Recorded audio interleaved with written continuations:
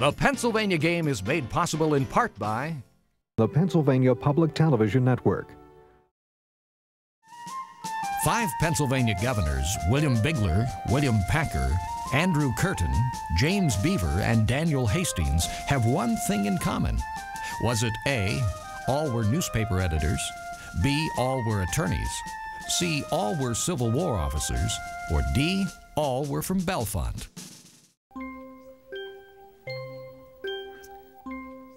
The answer is D. All 5 lived in Bellefonte. In addition to these 5 Pennsylvania governors, Bellefonte was also home to John Bigler, a governor of California, and to Robert Walker, a governor of Kansas.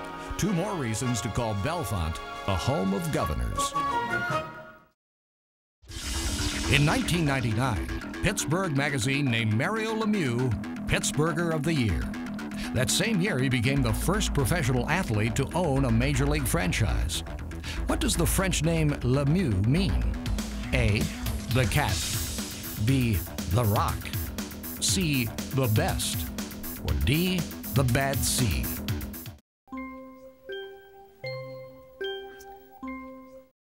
The answer is C, the best. Super Mario has lived up to his name. Revered as one of hockey's best all-time players, Lemieux's career spanned 13 seasons. He led the Pittsburgh Penguins to 2 Stanley Cup championships, won 6 NHL scoring titles, and 3 Hart trophies. Mario's career was temporarily sidelined in 1993 when he was diagnosed with Hodgkin's disease. Following surgery and radiation therapy, Lemieux made his comeback, finishing the 1993-94 season with the NHL scoring title. Health issues forced the Hall of Famer to retire the following season, but again in 1999 he returned to the Penguins, this time in the front office. Lemieux and his partnership bought the Penguins, rescuing the team from certain bankruptcy. Super Mario Lemieux became the first pro athlete to own a major league franchise. Matthias William Baldwin was trained as a jeweler, but later became a toolmaker and inventor. When the Philadelphia Museum asked him to make a model of something, his work was so successful that Baldwin established his own company. During his lifetime, he sold more than 1,500 of his products throughout the United States, except in the South, where they were boycotted because he was an abolitionist. What did Baldwin make? A, pipe organs, B, railroad locomotives, C, pianos, or D, long-range artillery?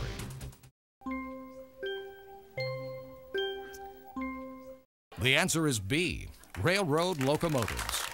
In 1832, Matthias Baldwin built Old Ironsides, Pennsylvania's first locomotive, and went on to establish what became the Baldwin Locomotive Works in Philadelphia. It built more locomotives than any other company in the world and exported them to 78 countries. His engines could carry more steam pressure than any others then available. The company thrived in Philadelphia for almost a century, closing in 1926.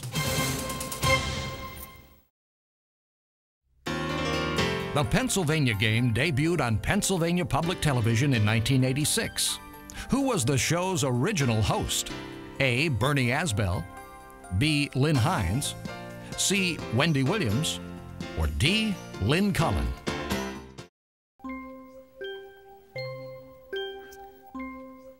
The answer is B, Lynn Hines. Lynn Hines created and hosted the first 5 seasons of the Pennsylvania Game, which debuted on Pennsylvania Public Television in 1986. Formerly a Pittsburgh television personality, Hines joined the faculty at Penn State in 1984 in its broadcast cable major. He left Penn State in 1991 and moved on to West Virginia University. In 1997, he became Director of Graduate Studies at Drury University in Springfield, Missouri. My favorite. Beginning in 1992, Lynn Cullen, a Pittsburgh talk show host and a panelist on earlier shows, hosted the Pennsylvania Game and continued as host for 3 seasons. Lynn continues her radio and TV work in Pittsburgh. Bernie Asbell never hosted the show, but for years was Lynn Hines' right-hand man. As for Wendy Williams, this is the first time I've actually appeared on the show, although I've been the voice of the program since it debuted in 1986. In 1948, the nominating conventions of all three parties, the Republican, Democratic, and Progressive parties, were held in Philadelphia. It marked the first time in history that conventions were broadcast on TV. Which of the following is not true? A. There were only 350,000 TVs in America at the time. B. 7-inch black and white viewing screens cost $150 to $200. C. At the time, only 18 cities had TV stations. Or D. The oppressive heat in the auditorium caused Thomas Dewey to faint on camera during his acceptance speech. The answer is D. Republican presidential nominee Thomas Dewey didn't faint on camera during his acceptance speech, but he well could have in Philadelphia's crowded convention hall, made hotter from the newsreel and TV lights. Although television was invented before World War II, only about 350,000 Americans had receiving sets in 1948. Only 18 cities had TV stations, and they offered very little original programming. Network owners, who also manufactured TV sets, hoped the history-making event would get people to buy the $150 to $200 black and white sets. Others found it hard to believe that anyone would sit at home and watch little pictures in a box. But television was transforming politics in ways nobody ever dreamed of, and it was doing it right there, live from Philadelphia. In 1938, the Boys Association of Ashland, Pennsylvania, donated and erected a monument that's one of a kind. The memorial, located in Schuylkill County, was erected in honor of what group? A. Coal miners, B. Mothers, C. Firemen, or D. the Molly Maguires.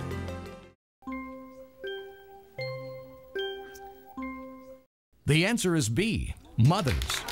In 1938, the Mothers Monument, the only one of its kind, was donated and erected by the Ashland Boys Association in the borough of Ashland, Schuylkill County. This inspirational monument to motherhood is based on the famous Whistler's mother portrait and sits at the top of a steep set of stairs surrounded by a small park, perfect for reflecting on the debt of gratitude owed to those who bore and raised us. George Westinghouse was one of the greatest engineers, industrialists, and inventors of his time.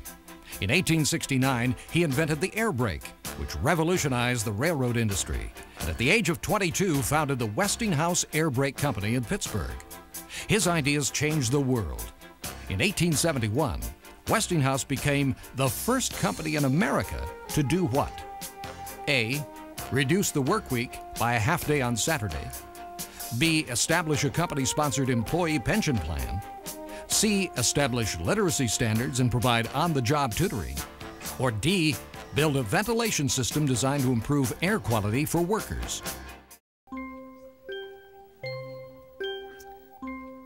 The answer is A. In 1871, Westinghouse Air Brake Company became the first company in America to allow workers to take off half of Saturday. It could be said that George Westinghouse invented the weekend.